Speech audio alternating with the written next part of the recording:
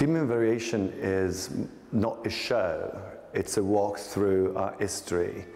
The themes are between script and space, and it's a kind of a meeting between art history and contemporary art.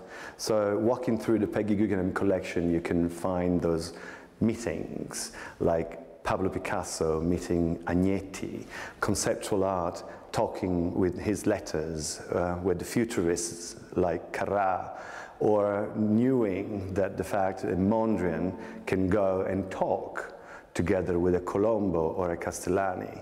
Either you have theme, like in this room, talking about the matière, the medium, and the script and the writing with the medium. So Stengel and Jackson Pollock, Enchanted Forest. Themes and Variation talks about nature, metamorphosis, alphabets.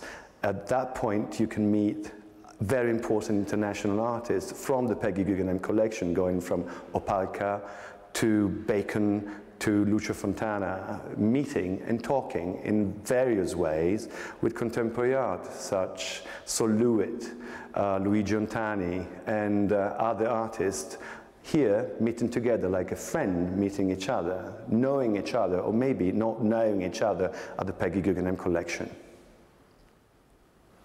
Together with Themes and Variation, the last rooms host an homage to Gastone Novelli, a very important Italian painter of the 50s and the 60s.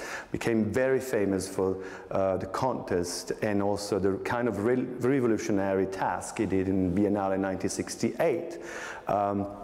Actually removing his painting from the Biennale of 1968. So the aim of the show is to present his relation with Venice, the lagoon, the Biennale of 1968, and also the reconstruction of all the paintings that people couldn't see at that time, with the new, actually, discovery, new painting talking about Orient, Eastern politic and writing again.